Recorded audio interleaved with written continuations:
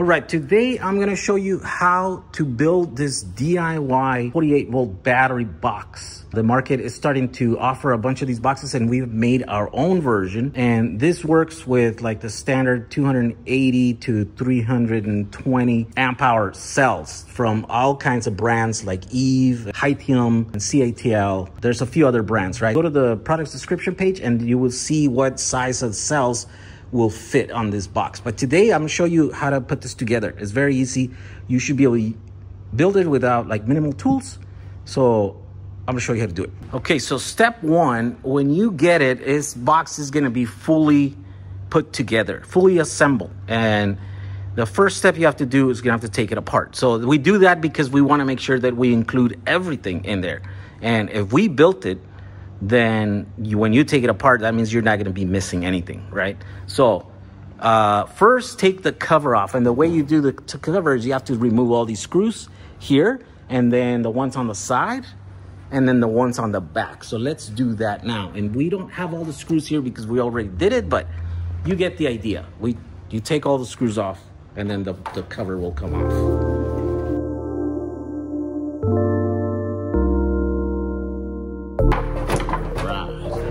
Take the cover off. Okay, so this is what the box looks like on the inside. It comes all pre-wired, and so you won't have to do anything with the wiring of the face here and the BMS and stuff. You basically have to just load the cells and then put this in here, right? So this comes zip tied in there so that it doesn't bang around during transit. So all you have to do is cut the zip ties. And then you have that one bus bar on the other side over here, because that bus bar does not come with the cells. All the other bus bars that you're gonna use here, they come included in your cells. Well, typically, depending on where you buy your cells, but it's very typical that the cells come with bus bars, and they come with screws. Depending on which ones you get, this box is compatible with both styles of cells. You can get the single post, the single pole, or stud, or screw, or the dual. In this case, we're going to use premium cells, grade A cells, Eve cells, 280, and these ones come with the 2 studs. And so we're gonna use screws to attach this in here, but yours might have with male post, I guess. And so this is compatible with that. So in that case, you will, if you get the nuts with your cells, then you're good to go. If you don't, you will have to source that out yourself. Also, the cells come with these dividers. And so you will use those in between here. So once you take out the zip ties there, then what you need to do is flip this giant PCB. Okay, there we go. Okay, we use a piece of tape right here so it doesn't pull too much on these little cables. These are fragile, so be careful. Don't pull on them too much. So now that you have that, now you can start loading up the cells. The way these cells go is, one way you can tell is by following the markings on the bus bar PCB, right? Now, we've done that. We laid out all the cells over here. So this is what you also could see. The positive goes here, and then the negative goes on the right. So positive on the left, negative on the right. And then they alternate. So positive, negative, positive, negative, positive, negative. And the same thing here. Negative, positive, negative, positive. So we're just going to load those and transfer them inside. And it's very, very easy. Yeah.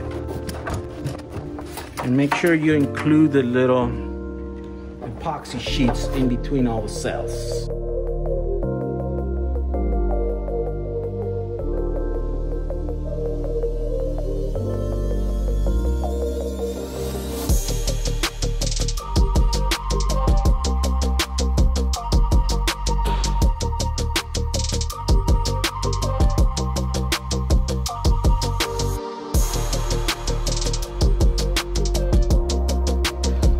So you tighten these all threads from the back side of the wall of the box. And to get to those, of course, you will have to remove the back. Okay, so those should only be around 2 newton meters of torque to do the compression plates. Next step, you have to now put the PCB bus bar on top, and that is very simple and very easy to do. You just flip it over. The next thing you take is your bus bars that came with your cells. They're gonna look like this if you got the dual stud cells, but they're gonna look like this if you got the single stud cells. Both of these work right here. In this case, we're gonna use the dual stud cells. And you should have your bolts.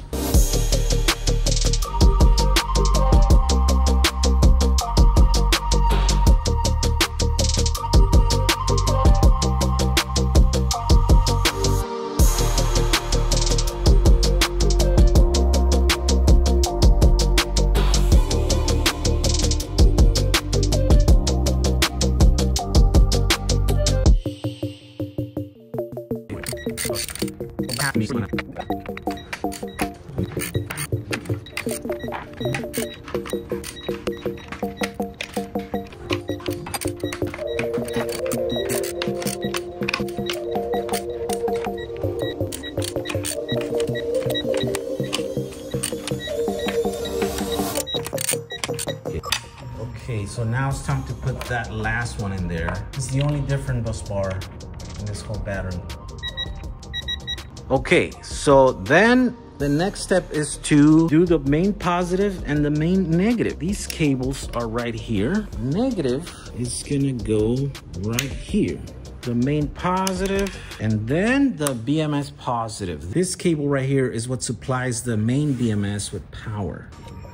Okay, this is just on the first few boxes. We are actually designing these bus bars to be solid bus bars so that you don't have to do all these, we don't have to do all this crimping and all this bending of big, thick wires. It's gonna look much better. But if you happen to get one of these first ones that have these wires in here, this is how you have to do it. Next step is you can turn it on. So this one shows 100%. Now, the first time you turn this on for you is gonna show an error. Yours is gonna have to be about setup. So you will have to connect your phone.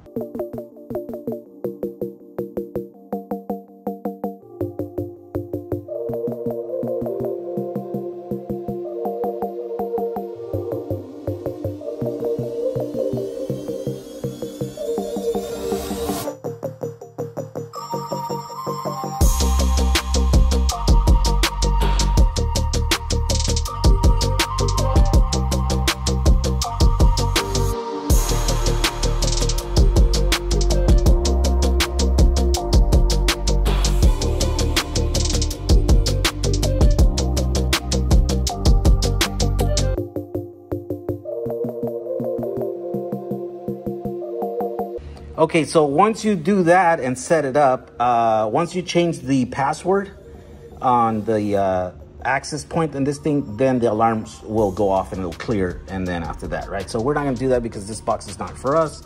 We'll let the customer do it. The last step now is to install the cover. And the cover here will have these little isolating things so that it doesn't touch the bottom here. I put that.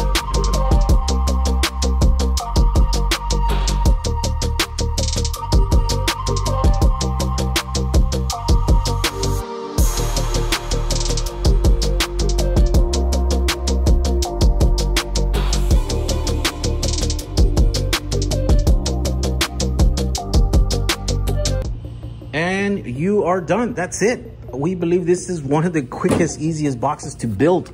But we still have some ideas on how to make that even quicker and easier. Those changes are going to come in the next iterations of these. This is like early on in the design process. But this is it. Now you have your box. This is the way it sits right now with 280 amp hours cells. This is about 14 or 15 kilowatt hours. And then if you put the 314s or the 320s or whatever, you can go 16, almost 17 kilowatt hours, depending on those cells, right? So this is a huge, huge battery that can run your entire home. This BMS is capable of doing 200 amps. And so 200 amps at 52, right? That's enough to run a whole house. So you install this in your garage, and then you connect your inverter on there, and then you can charge this via solar, or you can charge it during off-peak power using the grid. Possibilities on this are endless. You could stack a few of these on top of each other. You could put wheels on this. You can wheel them around. The later versions that we have, we will offer them with a plate on the back end, on the bottom side here, that will allow you to put wheels, and then you could also stack and stand this up vertically so that it doesn't take a lot of room in your garage or your storage, wherever place that you're gonna place these or store these, right? This is becoming really quickly the standard. A lot of people are using these because these cells are very easy to build. As you saw, in 20 minutes, you can be up and running with these cells, right? If you use premium grade 8 cells like we are doing here, you will see that the cells are very even. You don't even, the BMS doesn't even have to balance it. And that whole need to have a 2 amp balancer, like active balancer, that kind of goes away. Although you do have it here for when your cells will start aging, and then after that, if they start drifting and stuff, this BMS will be able to keep it in check. We'll be able to keep them in check, right? So as you can see here, the delta between the cells right now, it's 0.002 volts. This is very like small difference between the cells, right? So grade 8 batteries, I recommend you do that. You buy them once, and then you won't have to worry about them probably for the next 20 years. That is the idea when you're buying these batteries here. These are super safe, super long lasting batteries, especially when you get from the top brands like CATL or Eve. And then you have their budget cells. This box right here is compatible with all of them. And so also, this is probably gonna be one of the cheapest or most affordable DIY battery boxes that exist out there. The competition is gonna be fierce because everybody is making these boxes these days, right? This is the only one that I think it's being assembled here in the US. Everything else is coming from China, right? There's nothing wrong with that, but of course they're gonna be hit with a 10% tariff starting this year right now. So everything you bring in here, I think we expect those prices to go up. While these, there are some parts that are coming from China. I mean, I think most of it, the cells are coming from China.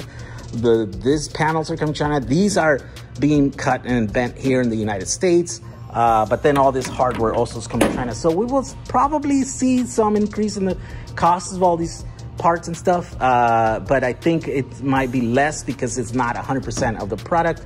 It's not the retail price of this product that is going to be hit with a 10%, but it's the individual component prices, right? So we're hoping that it's going to be less, and we will keep being able to make these and kind of be on the lower end of the market, right? And so there you go. If you need a quick, easy battery box to put your 280 amp hour cells, lithium iron phosphate, then take a look at these boxes on jack35.com. Okay, we'll see you guys on the next one. Bye.